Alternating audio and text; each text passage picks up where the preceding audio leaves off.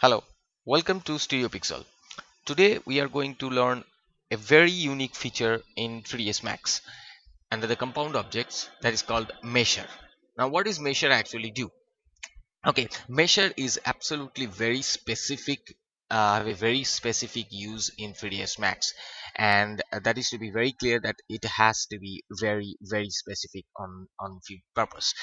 Okay, now if I have a particle system, and this is very useful for the the visual effects artist or FX artist. We actually create on the particles and work on particles in details. Okay. So in the particle system I've just created a PF source. Okay, and cool.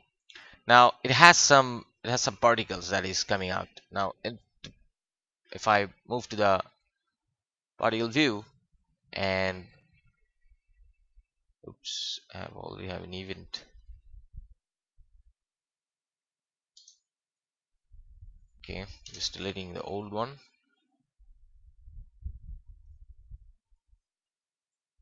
Okay, so this is the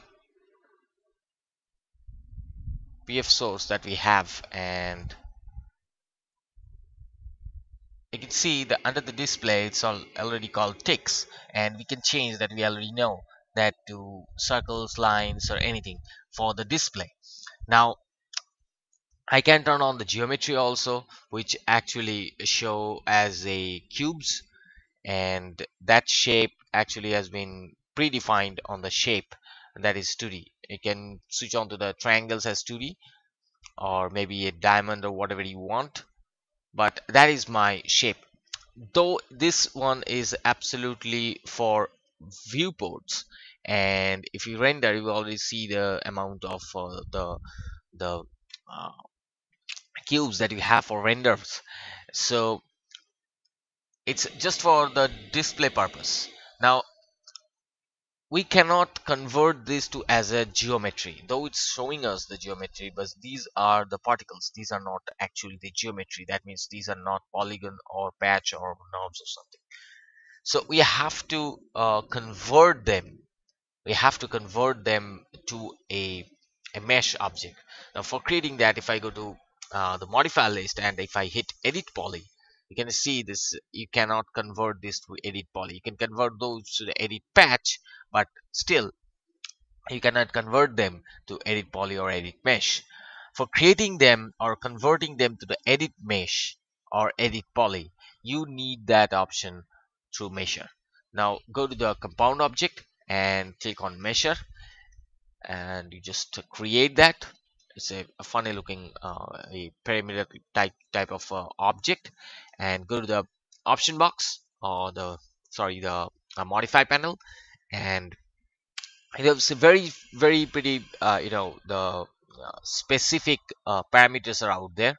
Over here you can see that there is a pick object. Now if you hit none and click on the PF source, immediately you can see the object that was in measure, that has been transferred into polygonal cubes. But hey, wait, still these are not a polygon or a mesh. But from the modifier list, if I hit E, and we can see now that we can apply the edit mesh or edit poly modifiers over here. And the moment I hit edit poly modifier, I can have this vertex, edges, borders, and polygons options. So that's how it's already become the the geometrical model, and you have your animation also happening over here.